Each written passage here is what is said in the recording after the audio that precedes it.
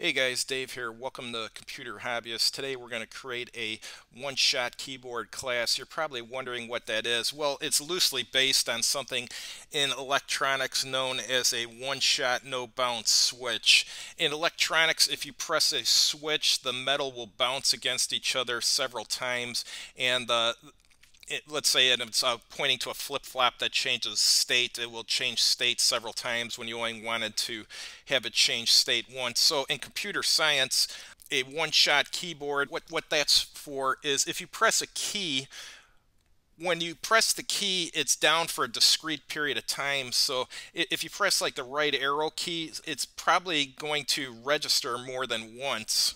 The reason for that is because the update method here, which is handling input and listening for keys and stuff, that runs 60 times a second typically. So if you press the key down, it's down for a tenth of a second, it's going to think that you press the right arrow key 6 times. So a one-shot keyboard, when we create that, what that will do is if you press like the right arrow key, it will not register another right arrow key until one of two things has happened. One, another button has been pressed other than the right arrow key, or the right arrow key has been pressed, has gone up and then been pressed an additional time. So let me show you how this little piece of code here runs right now without the one-shot keyboard. So I got some little playing piece here from a video game I'm making that plays kind of like a board game. But anyhow, so if I press the left arrow key once, it went quite a distance there. It's supposed to only move 50 pixels, and as you can see, that's much further than 50 pixels. Let's go right. That's about 100 pixels. That's probably about 150. So you're never getting the exact value of movement of 50 that you want. Same goes with the left and the down. So we're going to create the one-shot keyboard class now to fix that. All right, we're going to create the one-shot keyboard class now. So let's create a new class.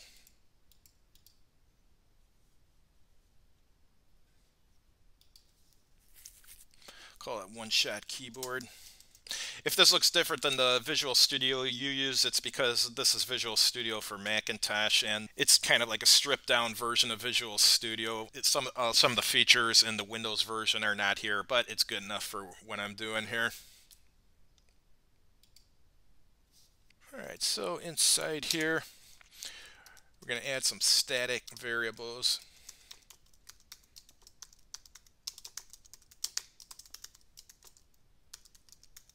That just gives you the current key state.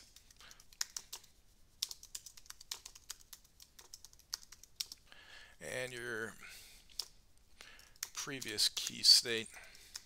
So you can see it's not recognizing that. So under System, we have to put using Microsoft.xna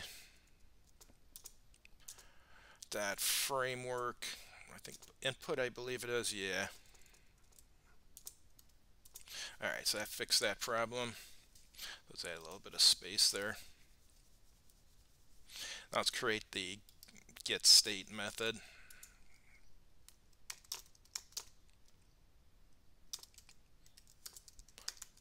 Public static keyboard state getState.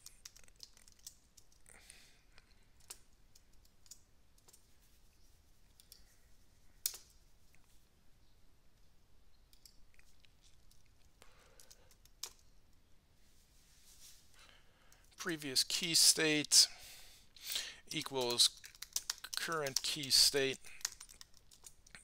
and current key state equals keyboard.getState.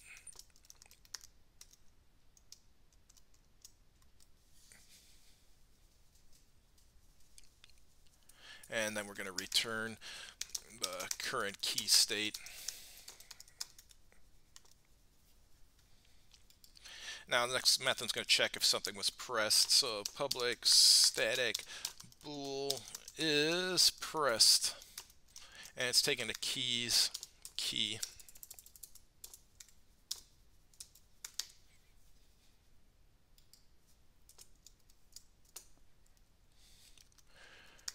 Return current key state that is key down key.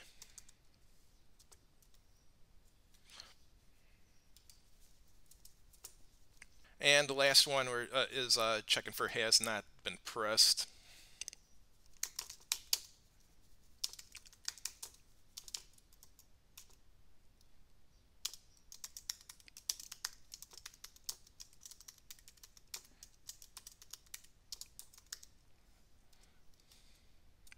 Oops.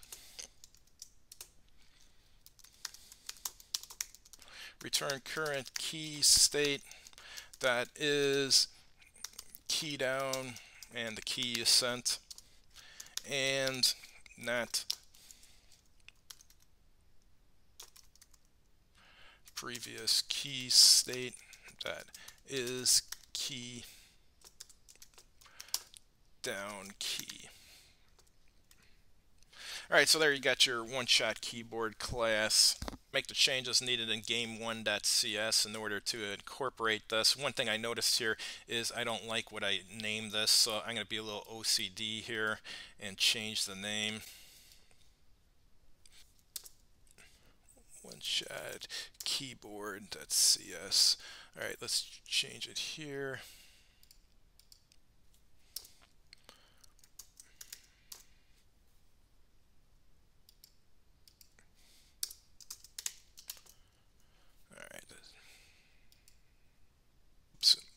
I see what's going on. One-shot keyboard. There we go. Alright, let's go back here and let's go to the update method. Instead of keyboard.getState, we're going to do one-shot keyboard.getState. And then we'll go down here. We're going to have to make some changes down there.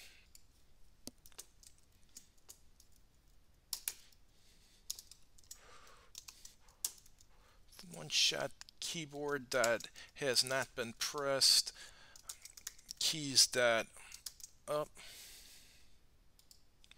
then execute this line here after we put it in there.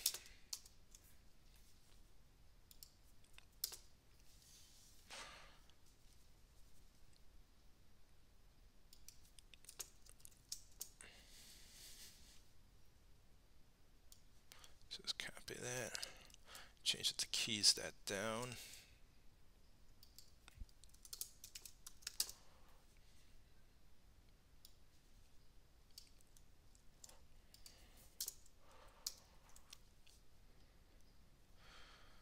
Alright, go to this one.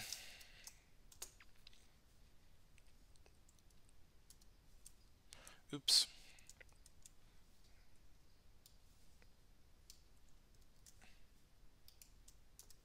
Make that one keys that left.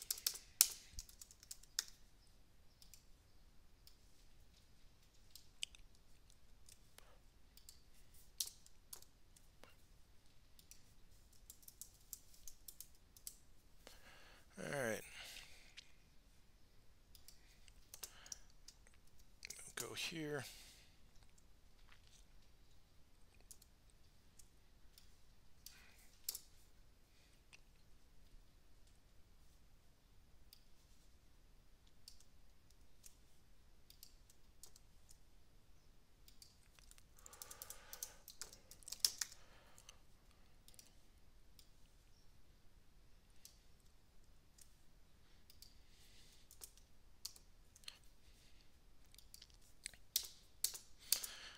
Alright, let's see if it blows up when we run it.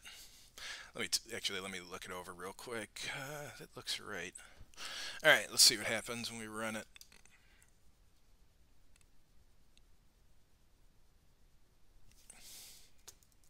Yep, see now it's moving in discrete 50 pixel movements. And if you hold the key down, it only presses once too. So this is perfect. This is exactly what we want. Thanks for watching. I hope this helps you make your own one-shot keyboard that you can use in all your games. Have a good evening.